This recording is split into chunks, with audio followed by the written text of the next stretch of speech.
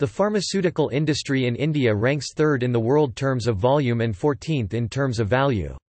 According to Department of Pharmaceuticals, Ministry of Chemicals and Fertilizers, the total turnover of India's pharmaceuticals industry between 2008 and September 2009 was $21.04 billion. Hyderabad, Mumbai, Bangalore and Ahmedabad are the major pharmaceutical hubs of India. The domestic market was worth $13.8 billion in 2013. The government started to encourage the growth of drug manufacturing by Indian companies in the early 1960s, and with the Patents Act in 1970. However, economic liberalization in 90s by the former Prime Minister P. V. Narasimha Rao and the then Finance Minister, Dr. Manmohan Singh enabled the industry to become what it is today. This Patent Act removed composition patents from food and drugs, and though it kept process patents, these were shortened to a period of 5 to 7 years. The lack of patent protection made the Indian market undesirable to the multinational companies that had dominated the market.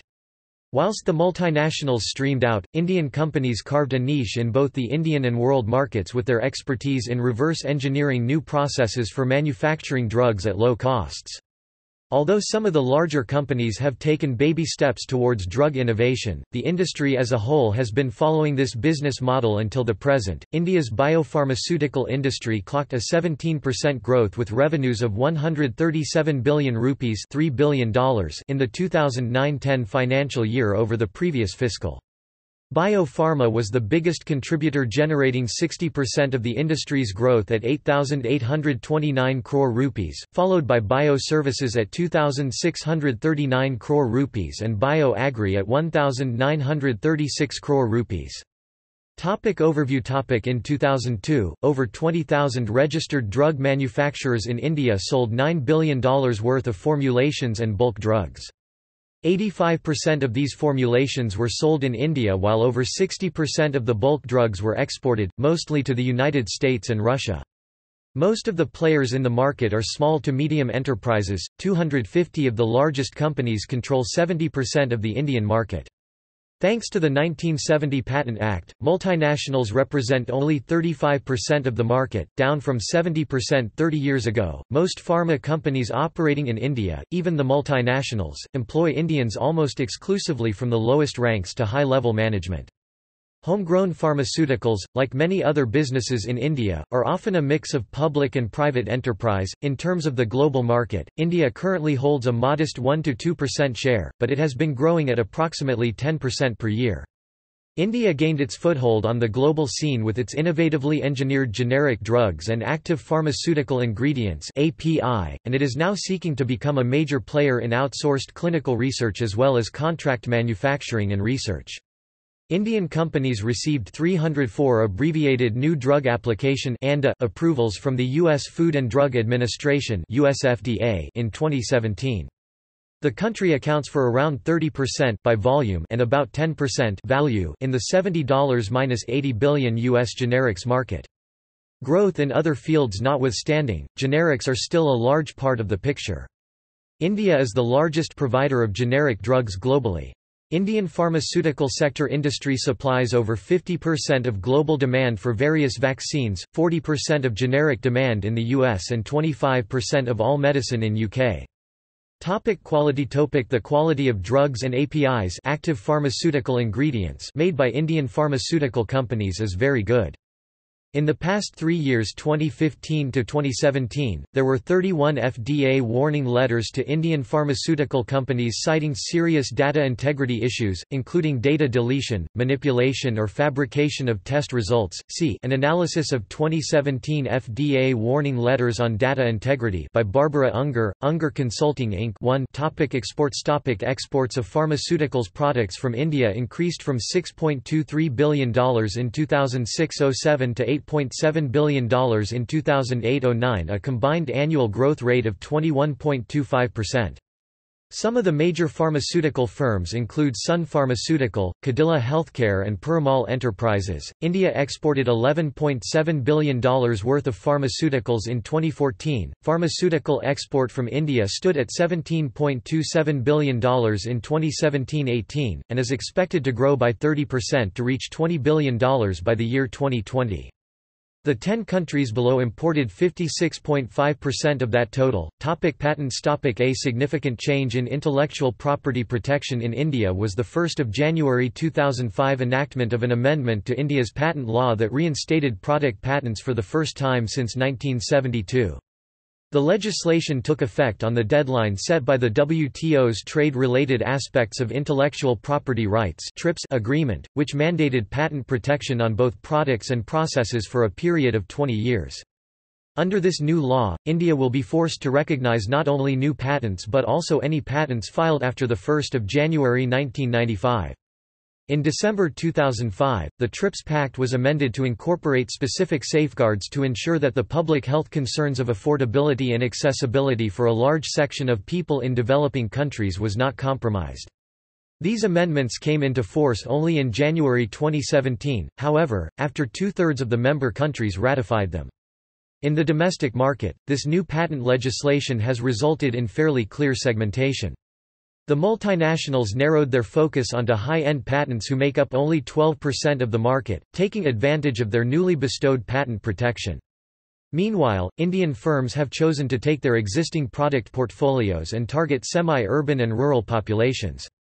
Product development. Indian companies are also starting to adapt their product development processes to the new environment.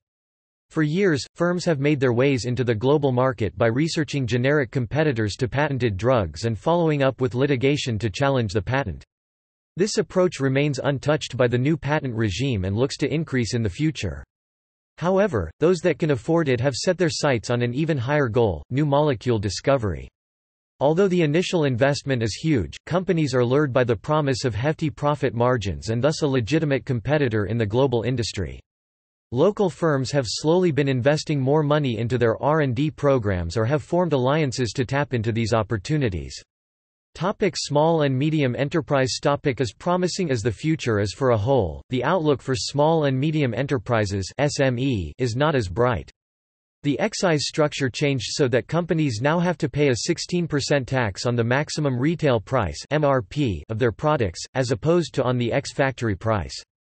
Consequently, larger companies cut back on outsourcing and what business is left shifted to companies with facilities in the 4 tax-free states, Himachal Pradesh, Jammu and Kashmir, Uttarakhand, and Jharkhand. Consequently, a large number of pharmaceutical manufacturers shifted their plant to these states, as it became almost impossible to continue operating in non-tax-free zones. But in a matter of a couple of years the excise duty was revised on 2 occasions, first it was reduced to 8% and then to 4%. As a result, the benefits of shifting to a tax-free zone was negated. This resulted in factories in the tax-free zones to start up third-party manufacturing. Under this, these factories produced goods under the brand names of other parties on job work basis. As SMEs wrestled with the tax structure, they were also scrambling to meet the 1 July deadline for compliance with the revised Schedule M Good Manufacturing Practices (GMP). While this should be beneficial to consumers and the industry at large, SMEs have been finding it difficult to find the funds to upgrade their manufacturing plants, resulting in the closure of many facilities. Others invested the money to bring their facilities to compliance, but these operations were located in non-tax-free states, making it difficult to compete in the wake of the new excise tax. SWA's Medicare is one of the small-scale leading pharmaceutical company of India, which is owned and founded by a physician. Largest companies.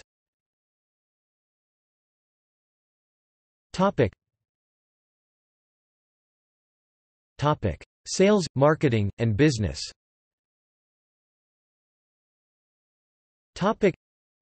Multinational pharmaceutical companies ranked as per active presence of sales, marketing and business in India. Publicly traded pharmaceuticals.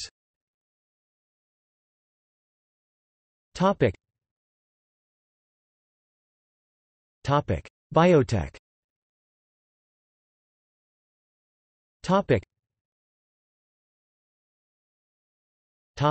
Relation between pharma and biotech.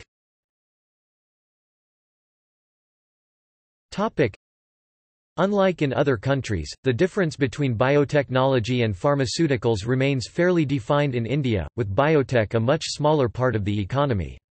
India accounted for 2% of the $41 billion global biotech market and in 2003 was ranked third in the Asia-Pacific region and 13th in the world in number of biotech. In 2004–05, the Indian biotech industry saw its revenues grow 37% to $1.1 billion. The Indian biotech market is dominated by biopharmaceuticals. 76% of 2004–05 revenues came from biopharmaceuticals, which saw 30% growth last year. Of the revenues from biopharmaceuticals, vaccines led the way, comprising 47% of sales. Biologics and large molecule drugs tend to be more expensive than small molecule drugs, and India hopes to sweep the market in biogenerics and contract manufacturing as drugs go off patent and Indian companies upgrade their manufacturing capabilities. Most companies in the biotech sector are extremely small, with only 2 firms breaking $100 million in revenues. At last count there were 265 firms registered in India, over 92% of which were incorporated in the last 5 years. The newness of the companies explains the industry's high consolidation in both physical and financial terms. Almost 30% of all biotech are in or around Bangalore, and the top 10 companies capture 47% of the market. The top 5 companies were homegrown. Indian firms account for 72% of the bio-pharma sector and 52% of the industry as a whole. 46 The Association of Biotechnology-Led Enterprises is aiming to grow the industry to $5 billion in revenues generated by 1 million employees by 2009, and data from the Confederation of Indian Industry (CII) seem to suggest that it is possible. Comparison with the United States. The Indian biotech sector parallels that of the US in many ways. Both are filled with small start-ups while the majority of the market is controlled by a few powerful companies. Both are dependent upon government grants and venture capitalists for funding because neither will be commercially viable for years.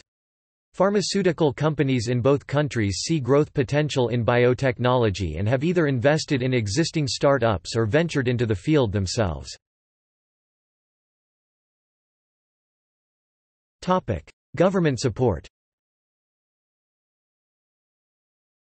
The Indian government established the Department of Biotechnology in 1986 under the Ministry of Science and Technology. Since then, there have been a number of dispensations offered by both the central government and various states to encourage the growth of the industry.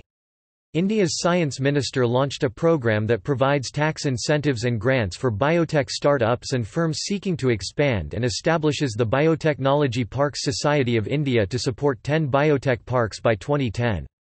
Previously limited to rodents, animal testing was expanded to include large animals as part of the minister's initiative. States have started to vie with one another for biotech business, and they are offering such goodies as exemption from VAT and other fees, financial assistance with patents and subsidies on everything ranging from investment to land to utilities. The biotechnology sector faces some major challenges in its quest for growth. Chief among them is a lack of funding, particularly for firms that are just starting out. The most likely sources of funds are government grants and venture capital, which is a relatively young industry in India.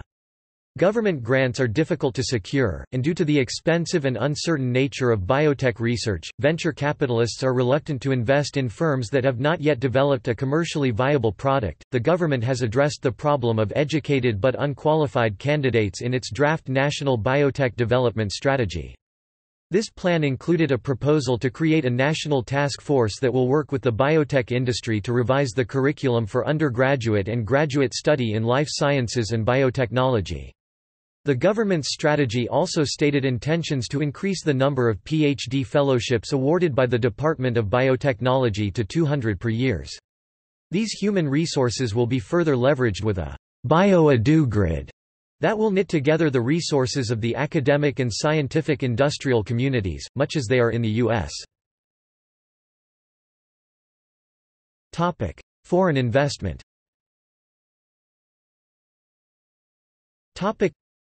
An initiative passed earlier this year allowed 100% foreign direct investment in the biotech sector without compulsory licensing from the government. See also Topic: Pharmaceutical marketing, pharmaceutical industry, national pharmaceuticals policy, opium and alkaloid works, contract research organization, Genome Valley, pharmaceutical industry in Bangladesh. Topic: References. Topic: